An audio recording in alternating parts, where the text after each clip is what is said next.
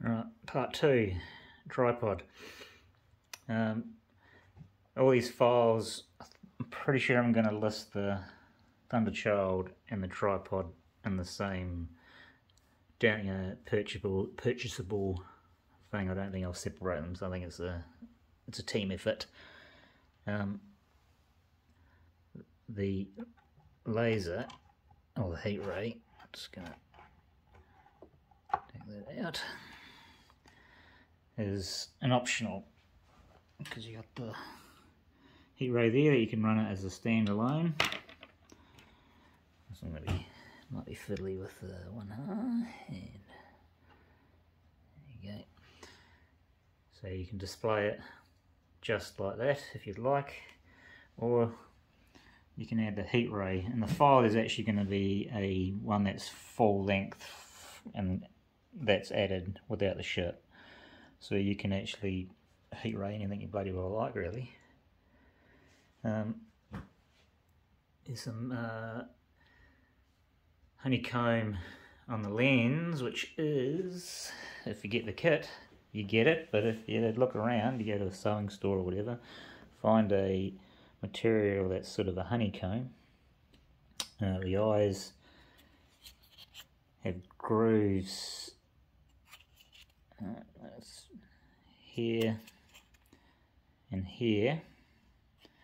I'll actually show you how that is, so if you just give me a moment. Okay, just give me a second. The eyes, where are we?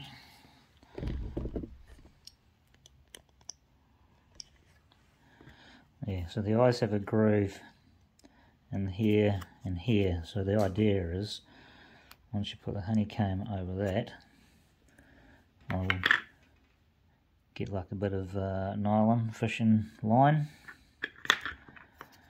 and it hooks in into there, and then when that goes on, I'm going to do this quickly, so, and then this pulls it tight, and then it'll hook under there, and then you have to do is just dab your little bit of super glue on each corner and let it go, and then literally you can just pull and push and prod until it gets it sits nicely. But that's to make it go around the eyeball, so it's yeah, it's an optional extra, you don't need to do it, but the kit will have it all. And diffuser, and the diffuser sits behind the eye, so if we go over here, alright, so you'll have the eye, or the head,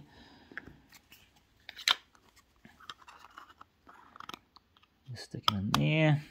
Now if you do the mesh, you do it all, I'd put some hot glue and stick it in there, and that'll literally give you your eyes. Alright, now the diffuser, I've just got this from like a $2 store, just a translucent piece of green, and that sits in behind like that, and then that just magnetizes to that. So the diffuser actually gives the eyes quite a nice, sort of a deeper, richer green. Like, you could run a green light in there, but I'm running a clear light, so the red goes red and the green goes green, which is funny because I can run a red light for Thunderchild. Alright, but anywho, these lights are pretty cool. I like them. When they work. There you go.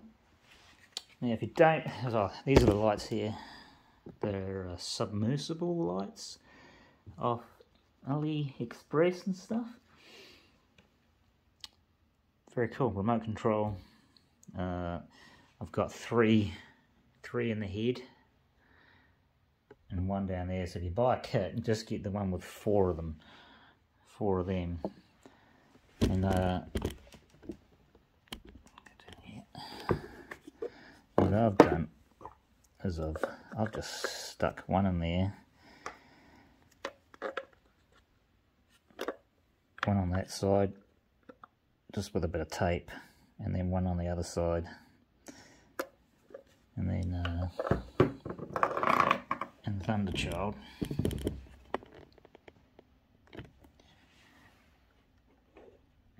I've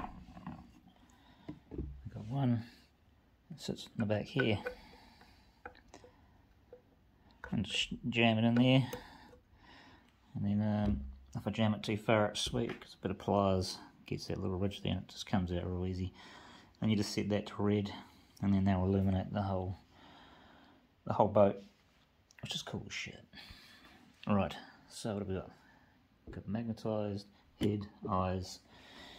Magnets are in the feet as well, so the feet have screws in them. The resin files have got the holes in there, and so do the FDM. If you wanted to do FDM printing, got magnets at the base. So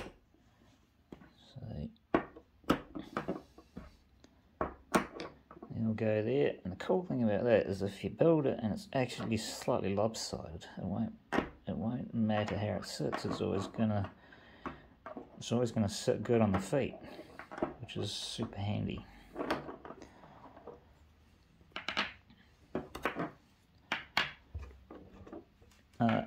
Everything here is resin except for the base, which is FDM. The feet, because of limitations and strength wise, I've chosen to do it in 3 pieces, and because the resin printer has a certain height, and I want it at what is it, 570 millimeters tall, done in 3 pieces, numbered. So I've got 1, 2, ratio of 3, so that'd be 4, 5, 6, and that'll be 7. So that the back legs are actually taller, slightly taller than the other 2. So, but the numbers, it's easy to glue them together. Orientation wise is quite important. I'll get to that in a sec. But keys per one, just to give it slightly a bit of strength. I just use a 2-puck epoxy on it, and then on my one I just put a bit of resin around it, and then UV light, and then a bit of sanding, and they come up pretty easy, pretty nice. You know, like they sand real simple with the resin, as long as you wear a mask. Now, if you're going to build it and you want to be screen accurate or album accurate,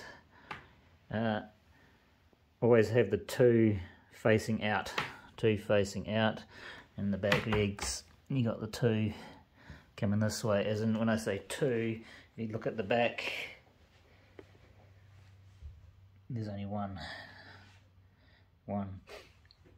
So you really want to always face them. So each leg is different than the other because they're 2 reversed. The back one is different again. So yeah. Anywho, your top legs, they're all the same size, but again, album cover will dictate that bottom bit there faces down, so that's going to be your key, plus there's a hole at the very top there, and that's to slip in your wire, which are just speaker cables cut, I think about 60 mils long, and then they're just inserted however you like. Now, if you look at the original drawings, it does say that the back is open, and that's referring to that. So that is open. It also states that in the original things that they are all ball joints. So they're all ball joints. The top lid comes off. I did that because if you decide to run a switch in there to have an on-off switch, you could. So I take that out. You look in there, it's going to create some light. It is a stand for a switch or a button, whatever how you like it. And that's what that is. And that will sit in there, and I'll just epoxy it in there. And then that allows you to turn it on and off, whichever way you like. It's an option. If you use the other lights, the remote control, you don't have to. You can always just stay together, because the head will just pop off if you want it to. Right, so the speaker cables. Now these are the side details that are on the album cover. And in the kit, they act as two things, and they sort of sit in here. And then what it does do, you got one there and one there.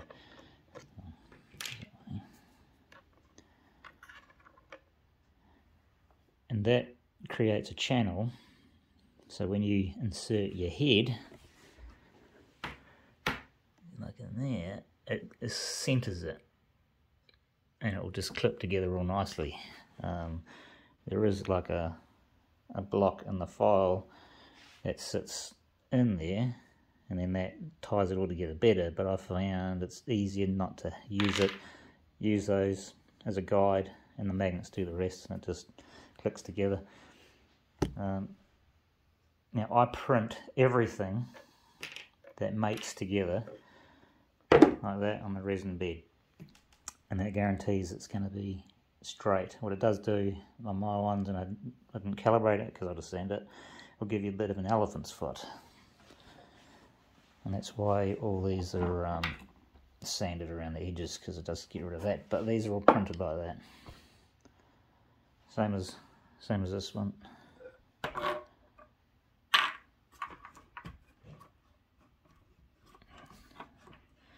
It's single-handed, so much fun.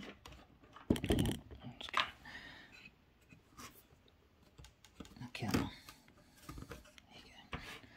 So this also is printed like that, and the supports obviously through here. But if you, in the files, there are Chitsu files for my printer, which is Algoo 8K. So if it fits your bed, I don't know how it works, but I'll put my files are on there anyway. But if you do it yourself, watch where you put your supports, because you don't want your supports to go down to the base, and then the what do you call it, the raft will actually embed itself into the print itself, because it's hard against the bed. You could elevate it and then sand it smooth, so it mates better. I just found it was easy to guarantee it was going to go together. But all you got to do is, when you do your first supports, just put them back slightly, drop them down, check if it doesn't hit it, and if it doesn't, then just go hard. And again, that's with everything you do. They tell you, you'll see all these little bits of squares, but they printed unsupported, so I wouldn't go ham and start supporting everything, just the ones you do, because everything you support, if it goes onto the bed, you got to make sure it doesn't go into the model, because that's just nasty. Alright, second thing too is, if you don't use my files, what you want to do is put little pinholes in. I got them in here as well, and on this one I'd put them inside the chain on both sides, and I'd even sneak one in around here, because what happens is, if you stick it on the base and you print it, the thing will suction cup enough that it will draw resin and fill half the thing up with resin when it's finished, and then you have to dump it. I'll plus put a hole in here and down there. These are the first two versions. and there was some sort of fault, and it created hollow, solid. The ones that you download, if you purchase them, are going to be hollowed out, so you can run a light source through there if you choose to do, which I might do as well. They are cross braces. Again, the back one is the large one, because they're supposed to be the same size, but where I placed the leg originally, I never changed it, so I just lengthened the rod. So that is what it is. Right. Shoulders. They used to be in 3 pieces. I've made them all together now. You get your heat ray. Oh, your tongue. So, and it shoots out like a sensor and stuff. So all I've done is I've created this, and then I've got a hole in there, and I've added a copper wire. It comes up, it's like an extended thing that shoots out the front of it. This one here, made a flexi pipe looking thing, so I use that, but I've printed it. So all of these are the same. It's like, that's printed, and these are like copper wire, same as the back one. That's printed, and then this is just a copper wire, all the aerials. Real simple. Got some here, so they'll sit in there.